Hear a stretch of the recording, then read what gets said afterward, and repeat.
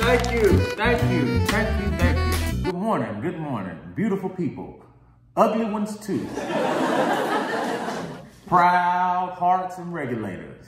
It's yours truly, Bishop Milk with the silk and the hat with the tilt.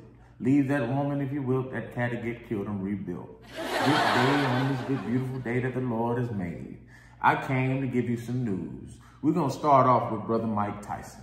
Tyson was defeated by decision, the judge's decision the other night with Jake Paul. And I tell you one thing, he might have gone to kick some ass, but he showed some too. Accidentally captured his buttocks in the pants that he was wearing, and didn't know all that he was sharing.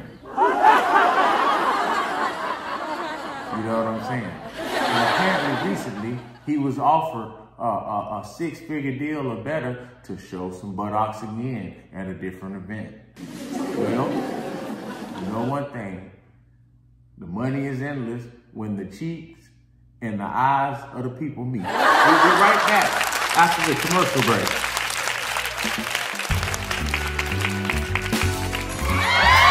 Kendrick Lamar, screaming mustard on his song, but he gonna have to catch up if he mess up, and it won't be long.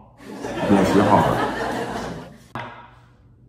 There's been reports of Ray J on the news talking about Diddy, but see, I got confused when I seen him talking about Diddy on the news, because apparently he be wearing the wigs to the gigs.